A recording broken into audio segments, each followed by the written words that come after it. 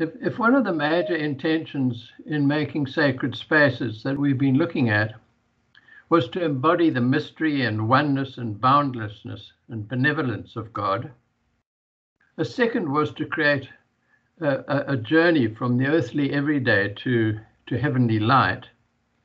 A third impulse was to exemplify something of God's perfect, immutable harmony.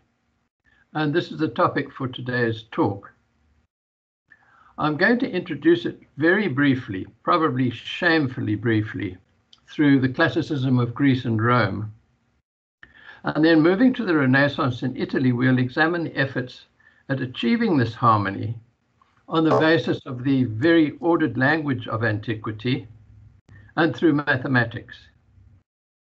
We'll look at how the quest for perfection in that period meant that architects had to go back to the model of the centralized church, with its dome as a symbol of God's perfection. And that meant that they also had to deal with making the longer, more functional church perfect. Added to this, they felt they had to get it all to work within this Greek and Roman classical language, which was a given perfectly harmonious architecture. Their concerns with the dome and with perfection will take us again into Islam, where there was a concurrent development of a new kind of mosque with similar aims at perfect harmony. And finally, in the Temple Mount in Jerusalem and in the Taj Mahal in Agra, we will look at the spatial role played by what I call the elevated plane in reaching the goal of that still unchanging unity and harmony.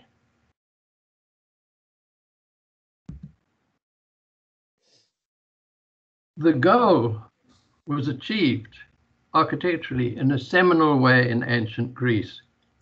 And it's interesting that the layout of the ancient Greek temenos, or sacred enclosure, doesn't look harmonious at all, but rather arranged piecemeal over time, like a farmer might lay out a farmyard. However, there are several theories about how they were laid out, and although the authors come from very different angles, they do all assume, because it was Greek, that behind the design of the temenos there are rules. They just don't agree on the rules. One says they are in the way the buildings are orientated towards natural phenomena. One, that they lie in visual spatial composition. A third says that they obey complex mathematical laws. But whatever their differences there, they certainly would agree that the design of the temple itself, which housed the image of the god, was intended to and did achieve a quality of perfect harmony and permanent stability. Its main parts echo the form of a person standing solid on the ground: base, feet, middle, body, top, head. There are 6 columns across the front, the highest number one can perceive at a glance, and the 5 spaces between the columns make a balanced symmetry about the middle space, the entry. There's a balanced relationship between the positive column and the negative space between, such that if you change one, you need to change the other. And the corner and the outside columns are slightly closer to their neighbors to help the corners feel strong. The columns, as I'm sure you know, are not all vertical, but tilt imperceptibly inward to reinforce the sense of stability. The columns themselves are thicker at the bottom than at the top, so that they feel firmly rooted, and they're shaped with a slight bulge known as entasis, thus conveying a sense of load carrying, and the capitals too bulge, as if cushioning the load. The fluting of the columns conveys a sense of the forces of gravity being carried to the ground, and so on. Many, many devices are used to create a building of perfect, unchanging harmony. In my mind, these temple builders made something like a natural phenomenon, say like an oak tree, An oak tree, while it may not be a perfect example because it's in poor soil or in a windy spot, is always an oak tree.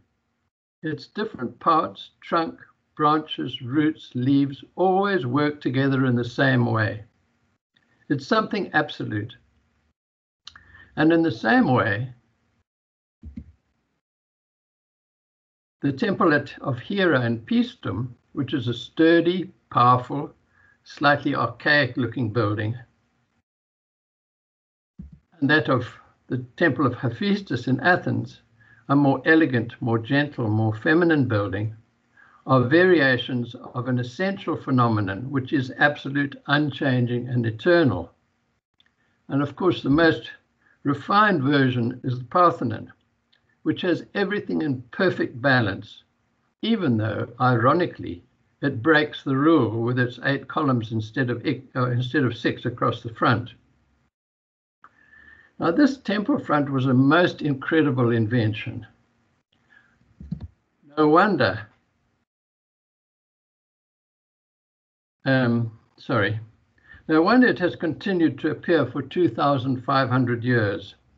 Whenever somebody has wanted to project to the world their absolute godlike perfection and permanence, such as the King's Palace in 17th century France in the Louvre, the United States President's Palace, the White House, UCT's main assembly hall, or a $36 million private house in Cape Town. And it's no wonder that all the thinking developed by the Greeks was absorbed into Roman culture. The Romans expanded on it by finding ways to apply it to 2 to 4 story building structures made with arches and vaults like the Colosseum. And the Colosseum, and the way that it's organized in these 4 stories, and the way that the orders of architecture are used vertically and horizontally up in relation to those arches, became a model for literally hundreds and hundreds of Renaissance buildings.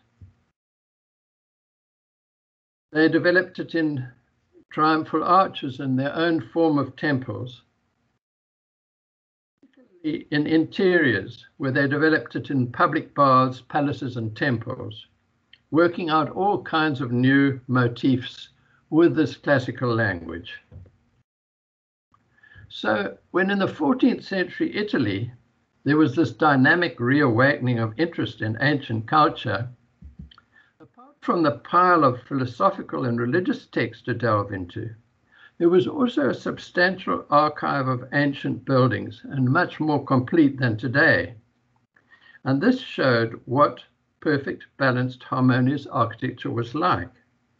So every architect worth his salt went off to Rome, and I say his because I don't know of any female ones, went off to Rome to study, measure up, and make drawings of it. And to go with this physical archive, there was a textbook that they found by a Roman architect, Vitruvius, which laid out all the theory. So the major project for Renaissance architects was how to apply all this ancient knowledge to new kinds of buildings, such as palaces, villas, and churches.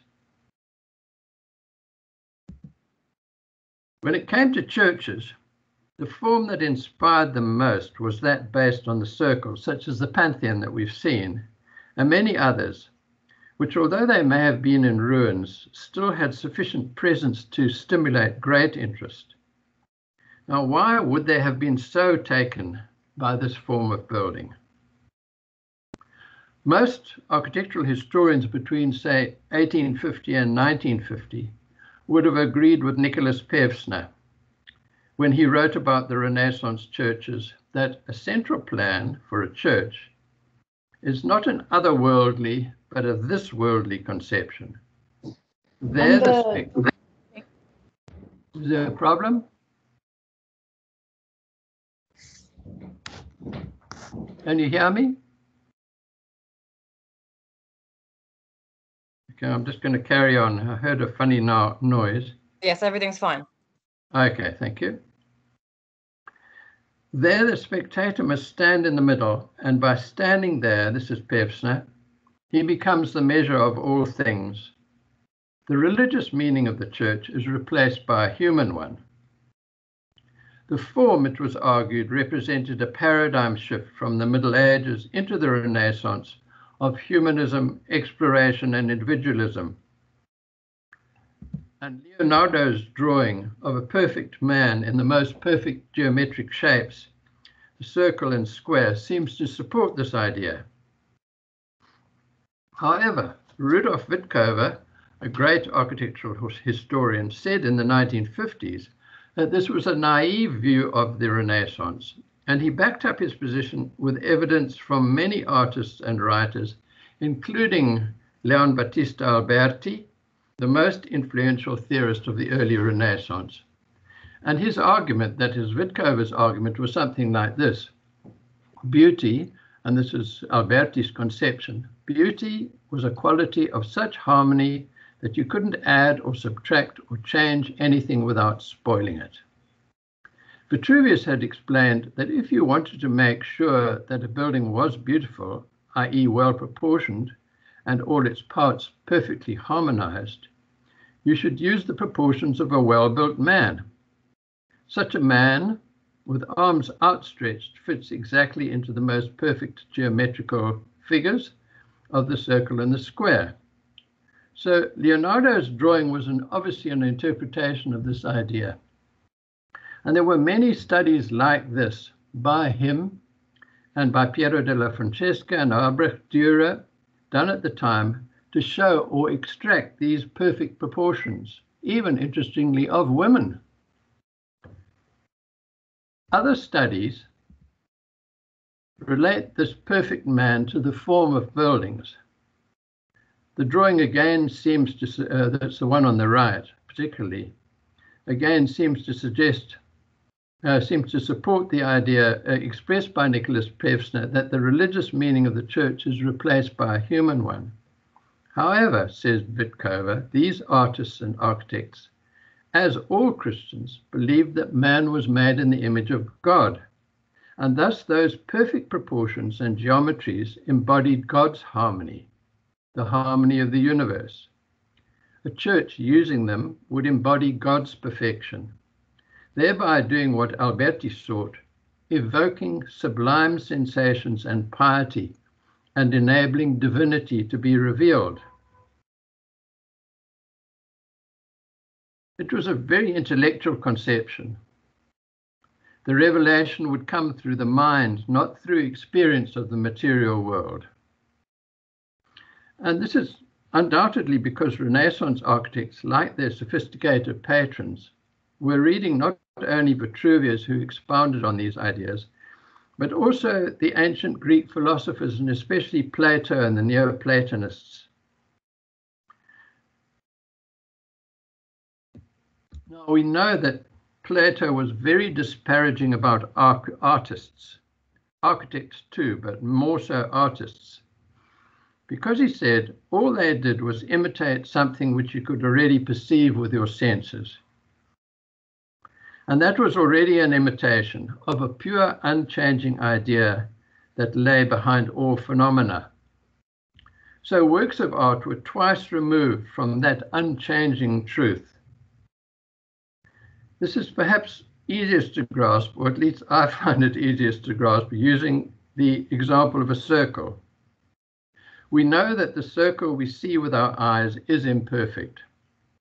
A billiard ball expanded to the size of the Earth would have mountains higher than Everest. And even blowing up Leonardo's seemingly perfect circle on the computer shows it to be less perfect than we thought. It's got bumps and wiggles in it.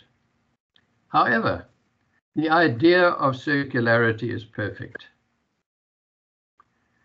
So if we want a church so filled with God's perfection that it sparks these sublime sensations and deep piety, it will be as close as possible to that abstract truth, that pure and perfect circularity.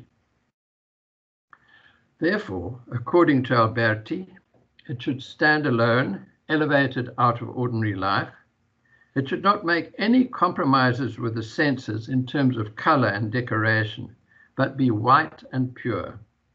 The windows should be so high that you cannot see any sign of the changing, imperfect world outside, and it should be roofed with the dome, the most perfect geometric form, given further cosmic significance by being painted as the sky.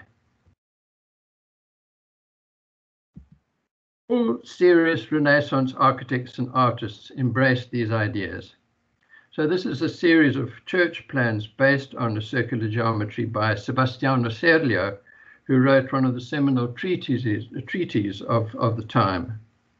And numerous people, including the great Leonardo, who has his fingers in everything, produced studies for the design of circle-based churches. Many variations were built, but the church which came closest to meeting almost all Alberti's requirements was this one, Santa Maria della Consolazione in Todi, which is quite close to Rome, and which, interestingly, Edward Saunders showed in his beautiful slides a couple of weeks ago. You can see that it's very close in design to Leonardo's sketches.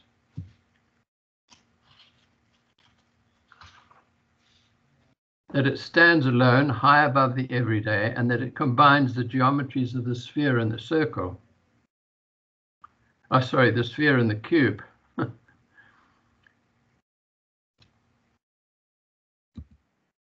Plan shows the perfect geometry of circle and square, and in the interior, you can imagine how beneath the dome you could feel connected to the center of everything. It's difficult to feel in a sort of smallish place like that what it would actually feel like. So one has to use one's imagination. Generally, the most perfect version is held to be the little Tempietto by Bramante at the believed site of St. Peter's crucifixion. And as you can see in the plan on the left, it was intended to stand in a circular courtyard, thus representing the center of the cosmos. The elevation on the right shows it clearly based on the classical Roman temple, circular temple, but a new version of it. I think you'll agree with me that it does have considerable gravitas for such a small building. You can see it's not in its circular courtyard, but with its perfectly ordered base and steps, elegant, beautifully spaced columns and balusters, its hollowed drum and hemispherical dome, it certainly seems to represent the abstract idea of perfection with integrity. Every part of it, every line and molding and projection seems to be honed down to the exactness that you can't imagine how else it could be done. Having said that, I do find it uncompromisingly intellectual, much more head than heart. And there's a gentler version of it in Verona. It's a bit later, 20 years later or so, by its outstanding architect San Michele, the tiny Pellegrini chapel. It's more graceful and humane, with something of the feminine in it, perhaps, while in every detail, it gives a good idea of the perfection being sought. Now, it was in Bramante's time, the early 16th century, that the Pope Julius was putting a lot of resources into building the new St. Peter's in Rome, and Bramante was one of the many great architects employed in its design. He set about designing a giant version of the Tempietto and produced this most beautiful plan, which combines the Greek cross symbol with the perfect geometry of circle and square. And you can see how he elaborated the basic form with 4 smaller versions arranged around it, all fitting into the form of a square. Witkova described it as a plan that would generate a building of absolute serenity, expressed through the divine stillness of the geometry of the circle, which leads man to God. We obviously have to use our imagination to turn that plan into that timeless space, but I think you could probably see what he meant. And the coin on the right which was cast at the time, gives an idea of what it would have been like. You can see it was to be dominated by the oneness and perfection of the dome and framed by two towers. Sadly, Bramante died before much was achieved. And Michelangelo took over at the age of 72. And he thought it was such a commission to be working on, he did it for free. You can see that he retained the centrality of the plan, but modified it, increasing the dominance of the main dome, making one side of it at the bottom distinctive as an entrance, and creating of the interior by simplification a potent sculptural oneness and unity. It's of gigantic scale. Many would consider too gigantic. The height inside the dome is 110 meters. That's a 37-story building. And unfortunately, it was covered inside with the decoration of a later architect, Moderna. As one historian wrote, it came to symbolize the pomp and worldly power of Renaissance in Rome. And it's true. It does feel so grandiose and enormous that it's difficult to relate to and difficult to connect with the story and message of Christ. However, there are times when it's filled with thousands of pilgrims from around the world, when its hugeness seems appropriate to embody the idea of an all-encompassing God. The best place to see it, as Michelangelo would have, as Michelangelo intended it, is from the back. And there you can appreciate that he didn't aim for an austere, orderly serenity like Bramante, but replaced that with one of vigorous sculptural power. And he accomplished that with this giant order of pilasters, which are the column-like flat columns, which go up several stories and create the scale of giants, and also with alternating bays of different widths and with several different sizes and shapes of windows and niches. There's no doubt that the idea of oneness, centrality, and unity are still there in the dominance of the dome and the consistency of sculptural intensity, but it's a unity of passion and majestic strength rather than of purity and stillness. And it's one which incorporates tension and discordance, such as in the detailed design of niches, which at the time would have been considered almost bizarre. Just to give you an idea of that, if you look at the right-hand one, just below the curved pediment, there's the beginnings of two columns that sort of suddenly stop off, making sort of like little teeth. That's a very odd thing to do with the classical language of architecture. So there's a lot of tension and, as I say, discordance in it. But anyway, that's another story that I'm not going to pursue now. It was badly compromised when the same Moderna added a long nave onto the front. And that hides the dome, reduces its dominance and the church's unity. Of course, it wasn't only Moderna's fault, this compromise. The need for a nave was an old one. As we know, the centralized church, whatever its embodiment of God's perfection, was not suitable for the rituals and processions that would be acted out there. So because of this, another major project for architects at this time was to achieve this perfect unity in a church in one that combined length and centralization. And they used two main strategies: finding ways to use the refined language of classical antiquity in this new building form, in its interior and especially in its front, and using rigorous mathematical systems of proportion. So going back in time again, see how Alberti does it in the design of the front of St. Andrea in Mantua. He combines the motifs of temple front. I'm going to point at risk here, but temple front, here's the temple front, with its pediment, its entablature and its columns. So it's combining the temple front and the triumphal arch. And you can see the triumphal arch on the bottom right, and you can see that being employed also in the way that this is devised in a short length, a wider one, and a short one, with a big arch space in the middle.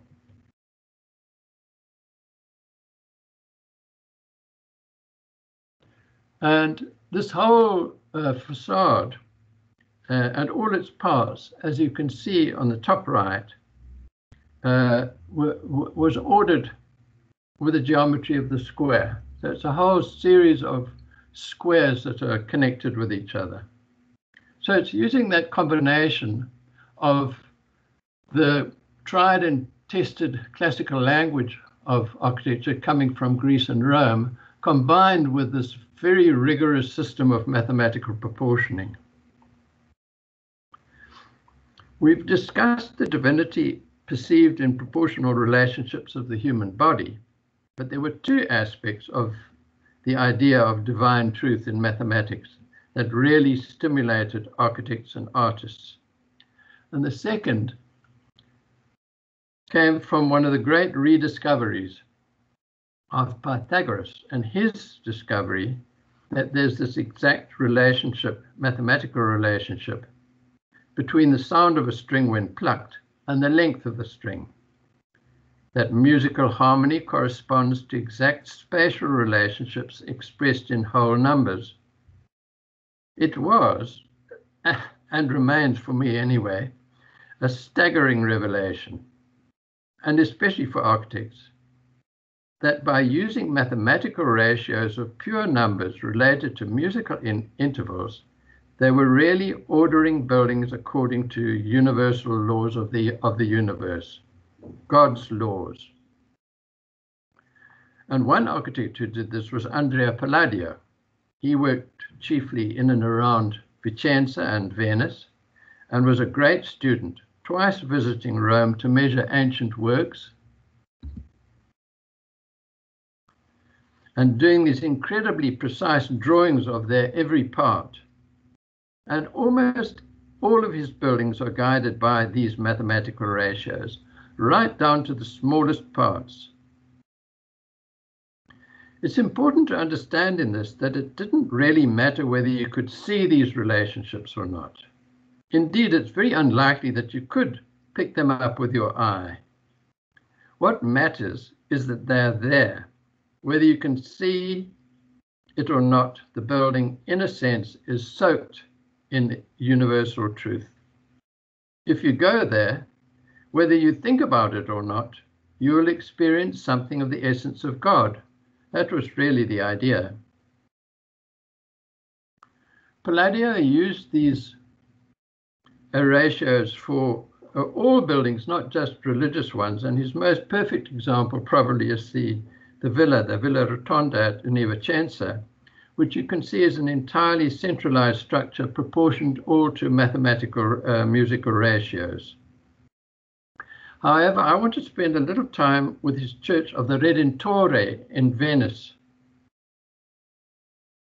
which was built in thanks at the end of the Great Plague of 1576, which killed 40,000 people, nearly a third of the Venetian population. So it's rather relevant to be looking at it now. The end of the plague is celebrated each year with a bridge that you can see here to the building over the Giudecca Canal. Now, as Witkova showed, he found here, Palladio, a resolution of two of the problems facing Renaissance designers. The first was how to use the classical language in a long basilican church with a dome at the crossing in a way that resonated with the perfection that they wanted to achieve.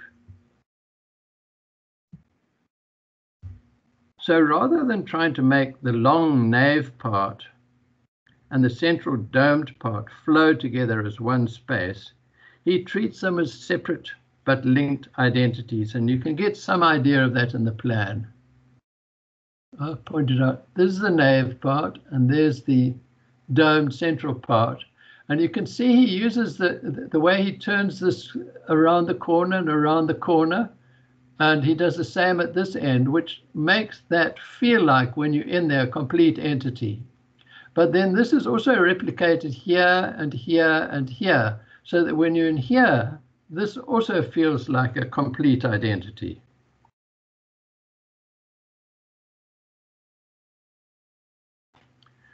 So the nave in this photo is looking towards the entrance, and it's built like a typical hall of a Roman baths with a simple barrel vault and lesser cross vaults connecting to what are called the thermal windows up at the top there. At each end is this bay, which turns around the corner and gives a sense of completion.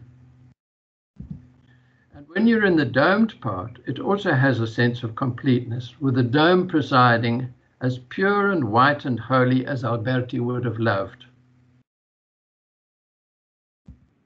And looking towards the altar, you can see again how the two parts are treated as separate units and how that end bay of the nave completes it, but also completes the domed part. However, they're also joined into a unity by continuing the treatment of columns and horizontal bands all the way around both of them. And integrated into this spatial composition would have been the unseen but profoundly present system of mathematical proportion based on musical harmony, altogether producing what Wittkover called its unparalleled solemnity. And one should pause for a moment and think how wondrously calm this would have seemed, what a balm its stillness and perfection would have been after the ravages of the plague.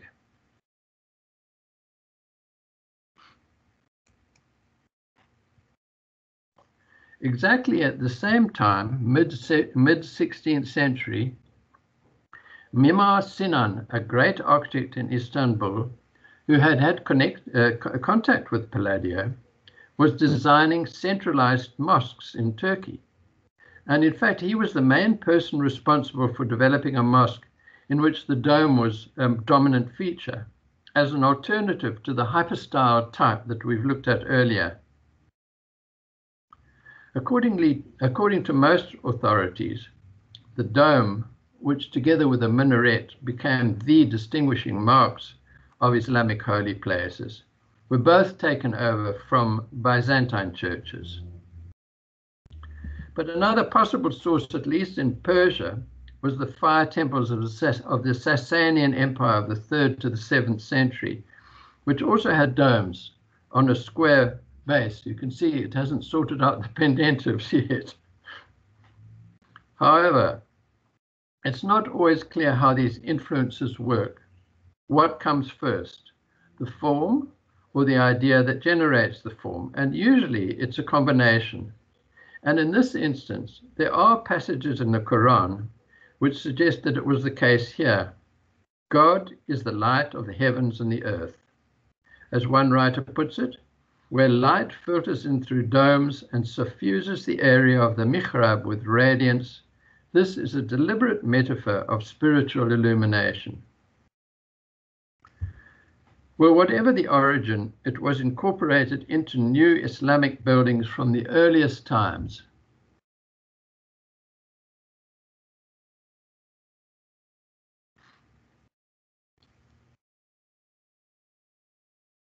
In the Temple Mount of Jerusalem, which is the oldest extant Islamic building, it was used in its most suitable way, really, to mark out a sacred spot. And it also appeared in mosques with hypostyle prayer halls, most prominently over the mihrab, in other words, signifying the most holy part, as well as in other important positions such as the corners. Now, we saw how the Muslims in Constantinople happily took on the domed Hagia Sophia, and Sinan made a point of how it had inspired him. And it was he who made the main prayer hall as a domed space. And the great Suleiman Mosque in Istanbul is a very good example. If you look at the light and elegantly decorated interior, it seems that the order he was reaching for was rather less abstract than his Italian contemporaries. But we do know he was aiming to embody the perfection of paradise. Early texts and the inscriptions on the building itself describe its dome as being higher than paradise. The light invading the dome is described as that of the divine. The whole arrangement is conceived as a house of Islam held in balance by the four great piers, representing the four close friends of the Prophet. Are inscriptions proclaiming God's absolute power, making it a metaphor of the cosmos. And the Qibla wall is inscribed with the attributes of God, and its stained glass and ceramic panels of flower motifs speak of the Garden of Paradise. I haven't seen one, but it's quite likely that a geometric analysis in terms of proportion would bear fruit here. Most Muslim buildings use extensively what is known as the sacred geometry, which is understood by them to make evident God's oneness and harmony. The fantastic examples in the Alhambra in Granada, where the parts devoted to religious practice were ordered with extraordinary mathematical rigor. Even this most exquisite court of lions, probably part of a madrasa, the religious school, is based on rectangles, three-dimensionally, generated by an intricate geometrical system of square roots and surds. And a surd, I have discovered, is an irrational number. So it's very highly sophisticated mathematical proportioning. Last thing that I want to say about the Suleiman Mosque is that it shows how important in creating a place of perfection is what I've called the elevated plane. And moving around the mosque, you become aware that it's only part of a whole precinct, a large walled area which you enter through gateways with inscriptions inviting you into paradise. It includes all kinds of buildings in a garden, a madrasa, a mausolea, and living and administrative accommodation, as well as a fine courtyard. And it's all held together in one plane outside of and poised on a level above the ordinary world. There you are on a higher plane of existence. Now, this idea that to reach towards the perfection of God, you must move upwards through ascending planes of existence is an old one. We saw it magnificently expressed in the gradual ascent into the mountain of Hatshepsut's tomb in Egypt. And even in the Redentore, Palladio, designing 15 steps to reach the entrance, thereby said that he was making the ascent of the faithful gradual, so that the climbing will bring more devotion. And in Islam,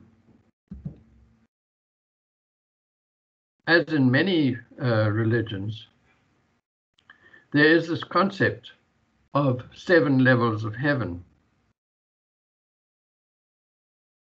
paradise, so that if you're lucky or good enough to reach the ultimate one, you will indeed be in 7th heaven.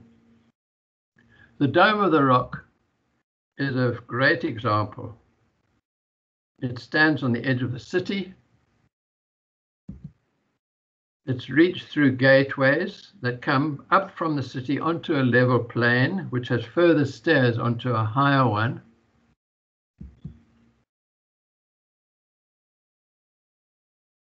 And the topmost plain is the most sacred, marking the hilltop and rock where Abram was to sacrifice his son Isaac, over which the dome is built. And here you're undoubtedly at a level of existence above the city and outside of all the little lives being led there. It's populated by various tombs and treasuries, as well as the dome itself, in a most poetic, spare way, with the elements large and small spaced in what seems like timeless, tranquil intervals.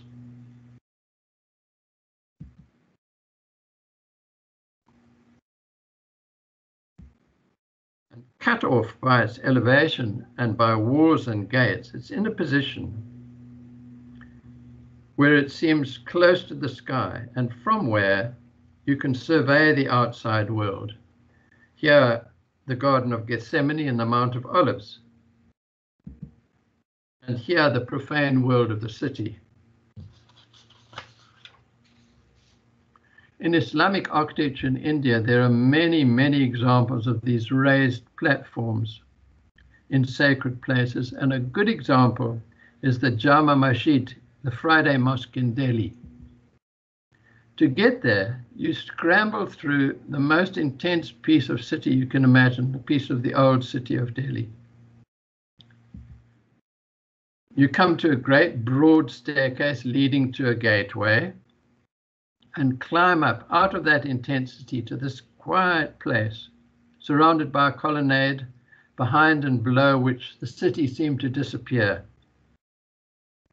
where you can bring your family to escape from a claustrophobic existence. And at any time of day, you can come and have some quietude out of it all. Or you can come to worship with 25,000 other people in the broad horizontal plane of the earth, close to the sky. What a mind-boggling experience that must be. The most famous sacred place, probably, the tomb built by the Muslim Emperor Shah Jahan for his beloved wife Mumtaz Mahal in 1632, the Taj Mahal. It's revered so because you can experience there the most profound sense of perfect and immutable harmony. And what makes it so special? It's not simply a building. It's a great horizontal plane of precise geometry set against a great curving river. It's a perfectly square garden, entered through a large gateway from a forecourt on the left, that is, the forecourt's on the left. And the garden is divided by long pools of water and pathways into 4 smaller squares, which are further subdivided into 4. It's bounded by walls and buildings at the corners and midpoints, cut off from the ordinary world around. You enter through the gateway at a slightly higher level than the plane of the garden, so you can see its whole extent, its breadth and horizontality emphasized by the shining pools, and also by the counterplay of vertical elements, the tomb itself and the 4 minarets which frame it and create an interval of space as beautiful as the domed building. So the garden is bound to the earth and connected to the sky. It's all in balance. The tomb and minarets are on a plane higher than the garden. In fact, there are 2, a red earth platform and above it a white sky platform. The color difference makes the higher one seem to float. You can see that quite clearly here. And also how the subsidiary building, the mosque that we're looking at on the left there, is tied to the earth's platform. There's a hierarchy in the form of the building. Your eye can climb effortlessly from smaller things to bigger, from parts to the whole, from the small niche in the tomb to the larger to the whole, from the lower levels of the minarets to the higher, and so on. And that gives it great human scale. Although it's large, you never feel overwhelmed. And the main building has that anthropomorphic appearance of a mother with children clustered around that we've seen before. Even on a hazy day, the building has a wonderful pearly translucence, and the dome the most precious shape. You feel you would like to hold it in your hands. So it's a tactile building as well as a visual one. As you go through the garden, you pass tranquil echoes of the whole place. markers that give you a sense of the measure of the place. Now you must rise just over a meter onto the red platform, on which are set the mosques on this side, a mosque on this side, and a matching guest house on the other side. They're of the same family as the tomb, but built of red sandstone and inlaid with white. Once on the platform, you already feel a different atmosphere and begin to sense your removal towards a greater reality.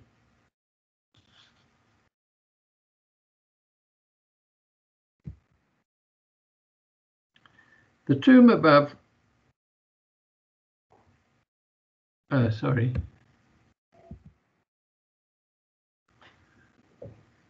So the main building is on its white platform above you. And as you move around towards the stair up to it, it towers over you, and you become aware of its detailed nature, with its mixture of geometrical, natural, and inscription pattern inlaid into the white marble. As there is a hierarchy in the forms of the building, so there is in the decoration. Smaller inscriptions in the smaller elements and larger in the larger ones. So you climb up and find yourself on that level. You're incredibly aware of this higher platform, and the mosque seems to recede below. The gateway and the garden and the people and the trees all seem to recede below. I'm aware of the elemental relationship with the mighty river, the perfect geometrical space against organic nature. There's a sense of suspension over everything and of a powerful connection between the earth and the heaven.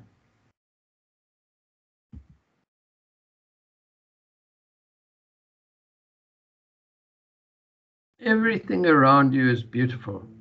And now you see that what was at first sight a light texture, then an intricate pattern on the surface of the tomb, when you're close to it, it's the most spare and elegant inlay or low relief sculpture, which has the delicacy and refinement of the scale of your fingertips on a building as high as 24 stories.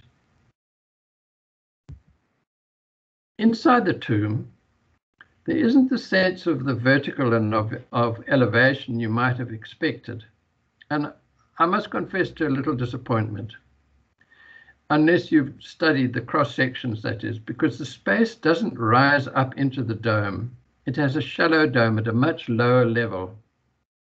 It's essentially a kind of semi-dark, encrusted with beautiful patterned tomb to place the sarcophagus buried in its exquisite memorial.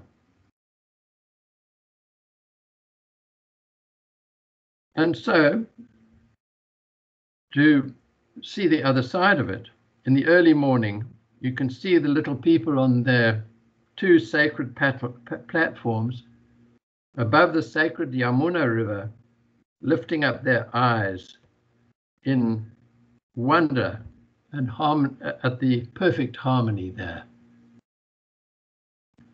Okay, so that's the end of today's talk, and I will try and get out of this in a sensible way.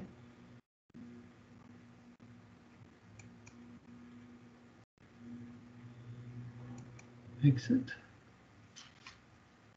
Now, Teams icon.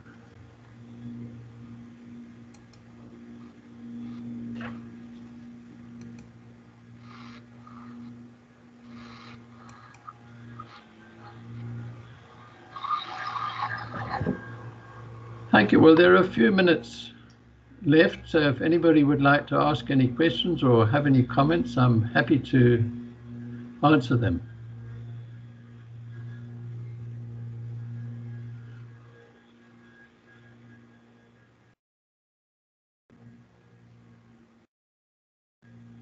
Shall I start? Sure. I've got two questions. Sorry, let me just see who you are. I'm Kate. Oh, hello, Kate. Okay. First question, are you doing any more tours? I don't know. COVID makes it quite difficult to plan ahead, and one gets older all the time, so they're quite stressful to organise these tours. So I'm not sure. I'll just have to see. Thank you. I hope you do. And the second question is, I wondered if there are any pieces of beautiful architecture that weren't designed to be a holy place, like a mosque, particularly locally, so we're all based here, that gave you an incredible sense of something special. And it could be a museum like the Zeitz-Mocha Atrium. It could be, I don't know, the dining hall in the Mount Nelson. Well, Herbert Baker design. I think there are lots. You know, one would have to sit down and think where to start with it. But you know, there are lots. I mean, for whatever the origins and for whatever reasons it was built originally, the Houses of Parliament in Pretoria are fantastic as a space to visit. They're beautifully put together. A number of cathedral. Oh, well, you're talking about non-religious spaces. So you know, if they're parts of the city. I mean, there are pieces of building on the pieces of the UCT campus which are like that. For instance, the two residences on campus, I think, are really beautiful spaces where you might not feel at quite the sort of elevated level that some of these other places are aimed for, but you would certainly experience something of it, and so on and so on. So I think there are plenty. And I mean, Palladio's, we've done a tour of Palladio. I just showed that Villa Rotunda, that almost all of Palladio's buildings, you have that same sort of feeling of connection, sort of amazing connection between you and something bigger than you, which in a way I think is what it's all about. You know, it's so no, I think there are lots of places, castles, all sorts of places. Lovely. Yeah. Thank you so much. Sure. Anybody else? Julian, there's a question that was written in by one of your attendees. Oh, thanks. Did you pick it up, Jane? Where would I find that? I'll read it to you. As much as the architect, do you see it? It's under your chat. Oh, under chat. I can't find chat here. Can you just read it, Jane? Yeah. Ivana is the person, Julian. Maybe she can just read out her own question. Ivana, are you there? Hi, Ivana? Julian. Hi. So, as much as the architecture is really beautiful and mathematical, I cannot help but wonder about the practicality of the design. The spaces were created to be most practical for worship and connecting with the gods and the divine. But is there any record of architects taking the practicality of cleaning into consideration? Sorry, the practicality of what? Of cleaning. I know the Court of Lions had all those sculpturing and patterning on it. I cannot imagine that they actually took any cleaning consideration into that. There must be dust sort of everywhere. Yeah. You know, the buildings are incredibly well built. So, I mean, the classical system, for instance, is really, a lot of it's around how you get rid of water that's falling on buildings. So there are all these little drips and moldings and protrusions and things like that that are incredibly good at keeping the building in good shape. And I mean, that's really part of the reason that they've lasted for so long. And in fact, the sort of modern, you know, the modern so-called very practical way of making buildings, it's really often, it's made to look kind of functional, but it actually isn't. So, and it's the same with I mean, the Taj Mahal is in absolutely perfect condition, you know, and these mosques and things are, that mosque in Cairo that we looked at yesterday is absolutely amazingly built. I'm sorry, I've got somebody mowing a lawn outside me, so I hope you can hear what I'm saying. But so I think that technically, if by that you mean functional, technically they're really extraordinary in many ways, given the technology that they had. You know, in the Gothic buildings, you know, the shedding of water, getting rid of all the problems related to the water, the structural things, so that taking up the movement and so on in the building, the wind forces, they're absolutely unbelievably built, really. So I think that for me, what's really wonderful about them is actually exactly that it combines this terrific inventiveness at all levels through the building, because as an architect you've got so many different things to think about, and to pull it all together in a way that it also transmits the deeper meanings that make you feel good to be a human being is, you know, what I think a lot of these buildings are doing. Yeah. So I hope that helps a little bit. It does. Thank you so much. Thank you.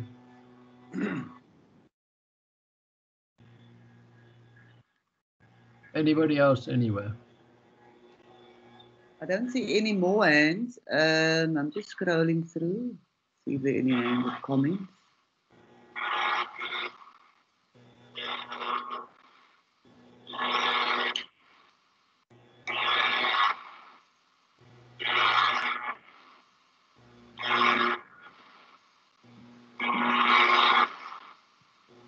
Okay, should we end there then?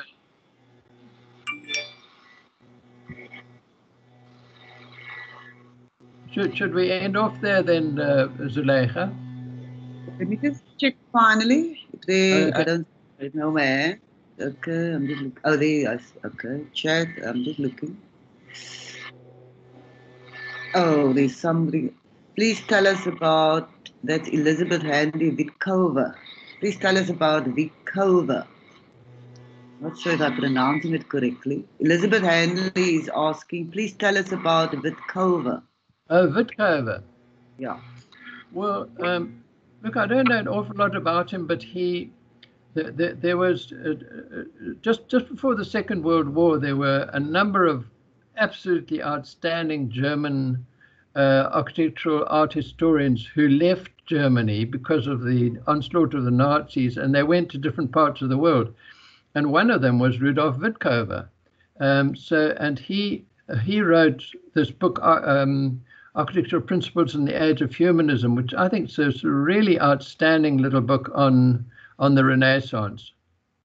And a lot of what I've been talking about today, almost all of it comes from there. And he really revolutionized people's thinking about the architecture of the Renaissance and this whole business of centrality and so on, through the kind of argument that I've tried to put to you today, but of course in much more careful and scholarly detail.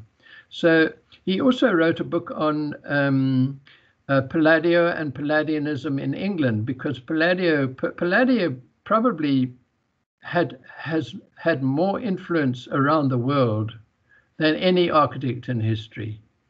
Certainly in all the colonial places, and I mean anywhere where people have used the classical system, there have been elements of Palladio in it. So he was incredibly important. And Vitkova wrote the book on the spread of his influence in England, which is also an excellent book. So I think that if you want to read a little bit of architectural theory and history around those sort of periods, he's a good person to start with. Wonderful scholar. Anybody else? Okay, no. So I think we should stop there then. Tomorrow I'm going to be looking at some modern churches, mainly churches and one temple. Okay. Well, thank you, Julian. Thank you very much. Presentation. Okay.